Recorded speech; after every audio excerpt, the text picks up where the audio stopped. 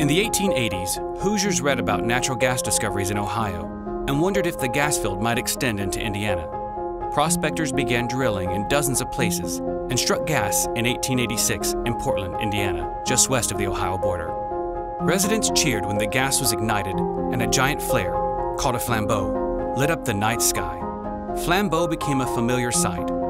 Promoters burned gas night and day, sometimes for years, to advertise the supply. In 1887, S.S. Gorby, the state geologist, warned this practice was foolish and wasteful.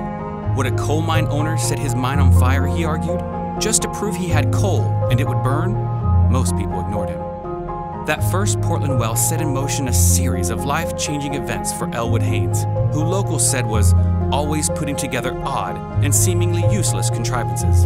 At 15, he built a crude furnace in his parents' backyard to make hydrogen and chlorine. There were more than a few explosions. Elwood made many mistakes and received many hurts, remembered his brother. When the well struck gas in Portland, Haynes, now a chemistry professor, quickly saw the fuel's potential. He tested gas and soil samples, invested in a gas utility, and served as its first superintendent. Haynes tinkered in a small lab above his office to solve the new industry's engineering challenges. Over the next several years, he invented devices to transport gas over long distances and thermostats for homes and businesses. Haynes moved to another gas belt city, Kokomo, in 1892. When he tired of traveling by horse and buggy to inspect pipelines, he decided to build a self-propelled vehicle. He worked out of his kitchen at first, to his wife's dismay, strapping a gasoline-powered boat engine to sawhorses. Later, he hired local mechanics to build his machine.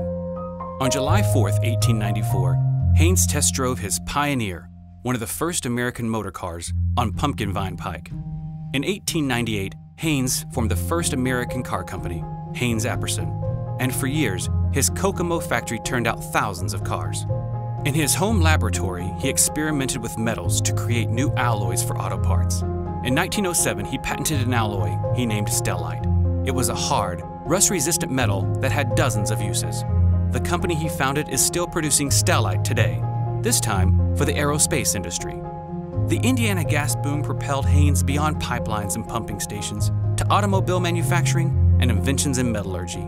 He invented to solve immediate problems, yet he also tinkered and tested new ideas that became widely used products for 20th century industry.